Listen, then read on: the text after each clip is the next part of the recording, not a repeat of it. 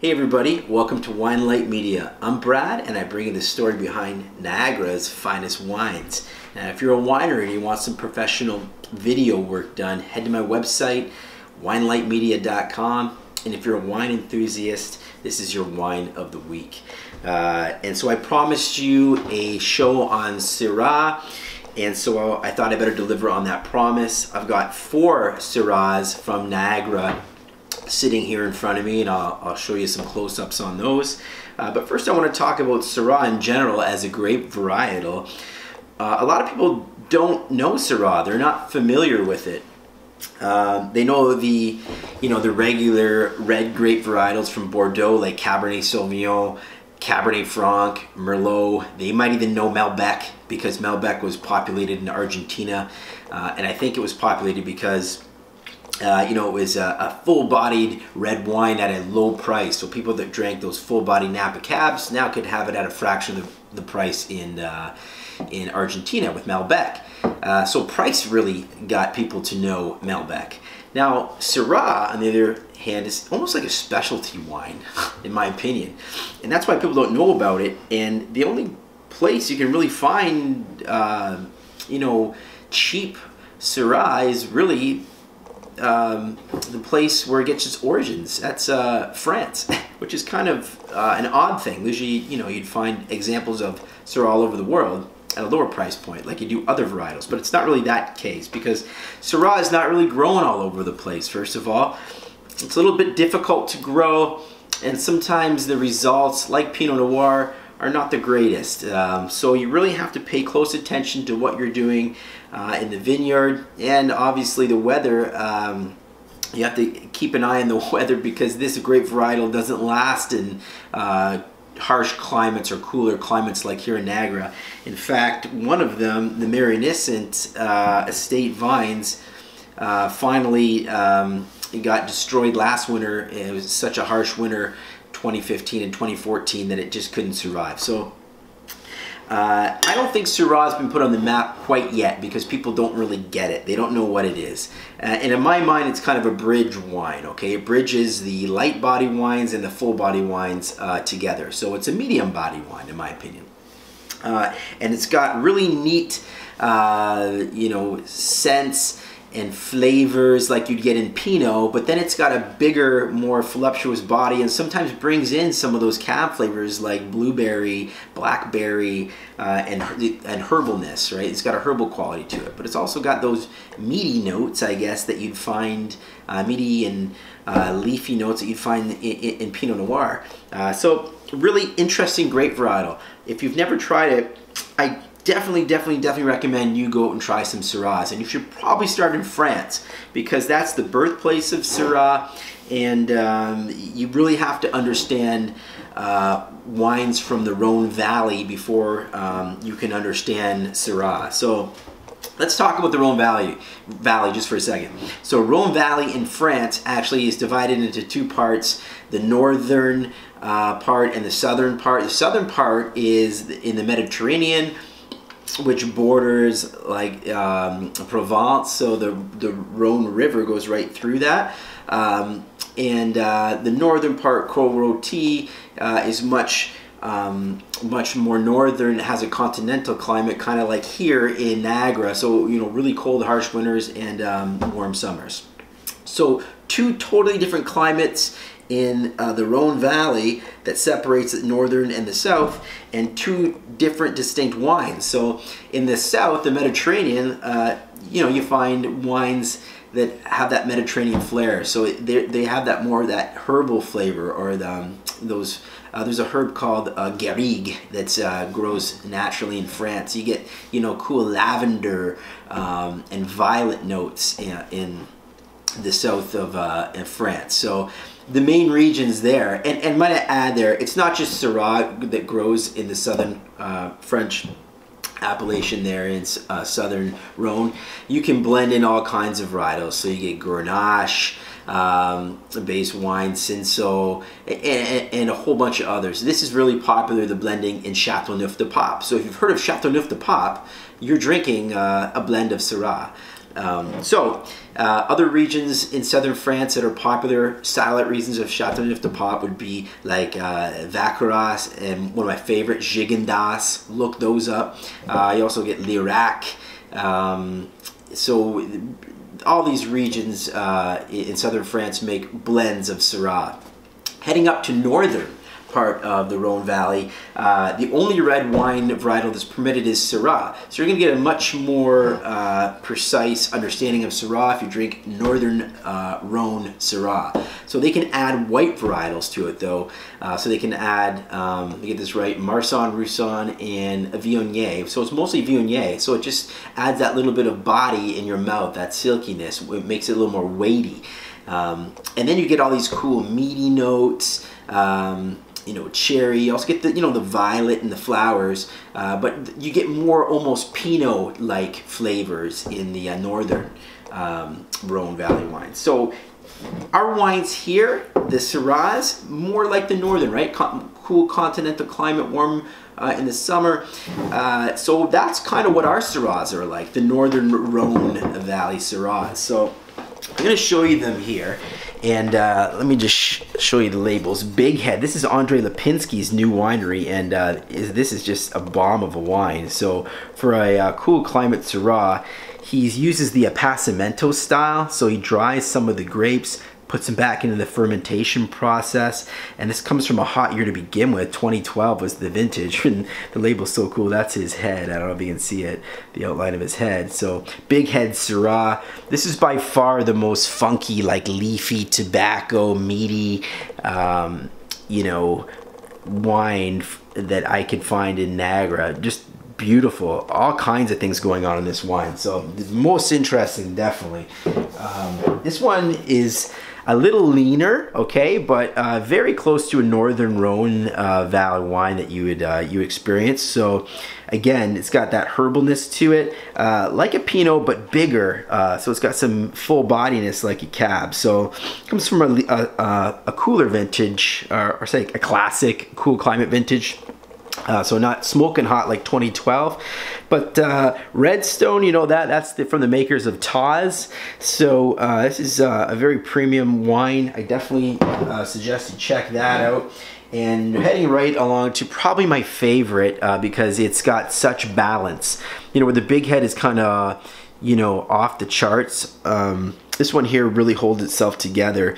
It's got lushness, bigness, but it's also got balance, so lean, acidity. This is probably the closest to northern Rhone you'll find here in Niagara. It's just beautiful wine. And Derek Burnett, maybe one of the best winemakers we have in Ontario. He's made this wine every year after year, just beautiful wine, and he's not there anymore, so you can still head down to Lely and get this wine. It's made by him, Derek Burnett, because Lely's was sold, and they're not going to be producing this grape varietal anymore. So this will be a collector's item. Definitely go get one, and you'll get a good understanding of what Syrah should taste like. Because in my opinion, this is the closest example to, like I said, northern Rhone Valley wine. So this one here, this kind of breaks the mold a little bit. This is the Marinissant 2013 Syrah Platinum Series. This is almost more like a California Syrah or a Cab, right? Because it's big and full-bodied. It's got like blueberry, blackberry, vanilla.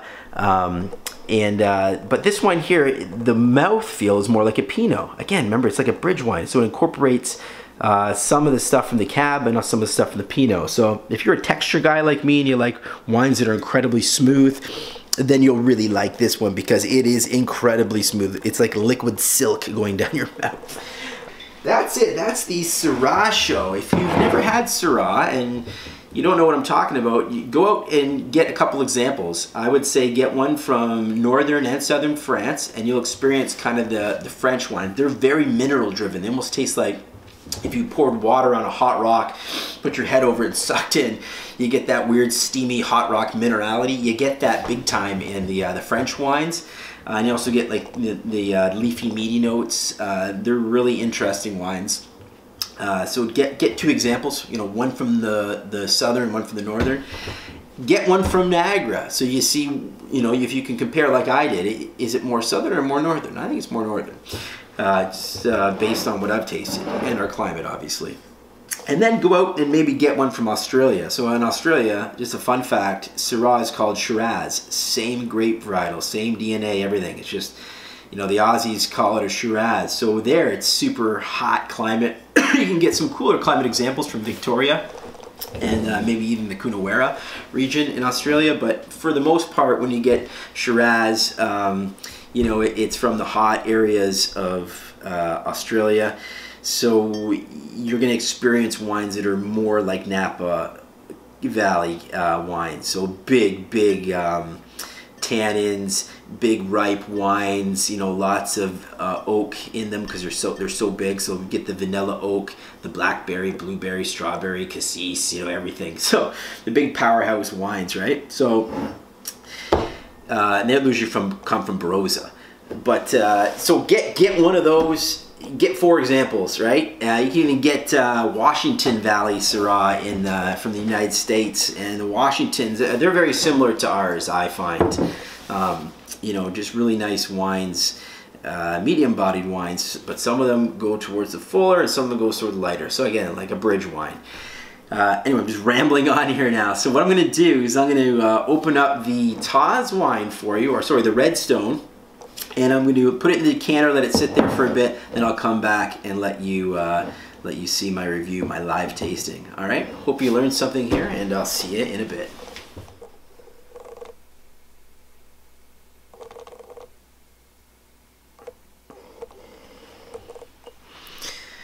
So as you can see, the Syrah in my Syrah glass, you always got to drink it out of an egg-shaped glass like this. That's a Syrah glass, my friend, so get one. So this has been in the decanter for quite some time, and let me tell you, when you pour the wine in here and you swirl it around, the first thing that you're going to smell when you put it to your nose is like smoky meats. I love that. And I love that you always get that out of Syrah. You get a meatiness, like I was saying. It's very fragrant. And then you get really juicy blueberries and some vanilla notes from the barrel aging. If you've never experienced Syrah, I'm telling you, you just have to. Because, you see, it's got a much deeper color, like I was saying, than what you'd get out of like a Pinot Noir or a Beaujolais. Burgundian wines, much deeper, but it's not entirely dark. You can sort of see through the edges of it. You can see my fingers, you know, if I look at through the edge. So it's a medium-bodied wine, and that just gives it like a gracefulness. I haven't drank this wine yet, but I can just tell by looking at it, it looks like it's going to be smooth. But it's the nose that always gets me. It's, you know, it's almost got like a, you know, not a barnyard nose, but it's got like some hay on the nose with smoked meats. Definitely a smokiness to it. And then vanilla and blueberries, or I should say blueberries first, then vanilla. So very nice, very complex nose. Again, drink it out of a beautiful Syrah glass that has like an egg shape to it, because the fragrance, since it narrows in at the top, it really helps you capture the scents on your nose. I love that. This is a Riedel Veritas glass, so you can look that up, grab one of those, drink your Syrah in style. All right, let's try it.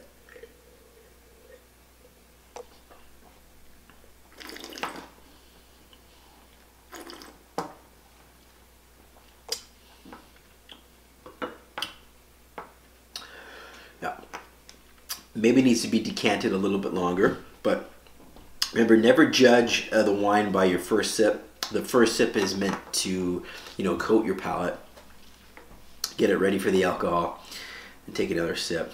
Long finish on this wine. I can still taste it. Look at that smokiness in there. Smoky meats.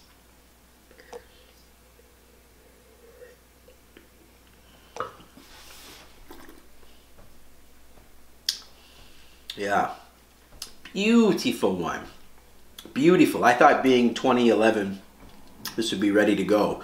But this could still age a good 3, 4, 5 years. I'd probably drink it in 3 years, this. You would just calm the tannins down a little bit more, become more Pinot-like, but still incredibly smooth right now. It's got super fine tannins, almost like a Barbaresco or a Barolo, the tannin structure. But the flavor has got that beautiful, you know, everything on the nose repeats itself on the palate. So that smoky barbecue meat, blueberry vanilla notes. Really nice Syrah from Niagara. Not cheap though, probably around $40 a bottle, $40, $50 a bottle. So you can get it on sale, you know, sometimes for $35. The Mary Nissen I think is $35. Beautiful Syrah. Definitely try the Syrahs. So from Niagara, and also try them from, you know, France, like I was saying. So go get one from the Côte-Rôtie or from Hermitage. Now those wines are going to be expensive. Once you go down to the southern part of the Rhone, stay away from Châteauneuf-du-Pape because those are expensive. Get to the satellite regions like Lirac, Vaccaras, and Gigondas, which is my favorite. So there you have it, Syrah, my friends. A medium-bodied, lush, delicious wine. Probably my favorite wine to drink if I'm not drinking, you know, Pinot Noir or Beaujolais. I want to drink something with just a little more oomph. I go to Syrah. And then if I want to spoil myself with, you know, big-bodied wines, you know where to go with those. So that's Cabland. Try this Syrah, honestly. If you're a Cab drinker, try it. You'll like it. And if you're a Pinot fan, you'll also like it. It's one of the only wines that can do that, can bring the two loves together. All right, cheers.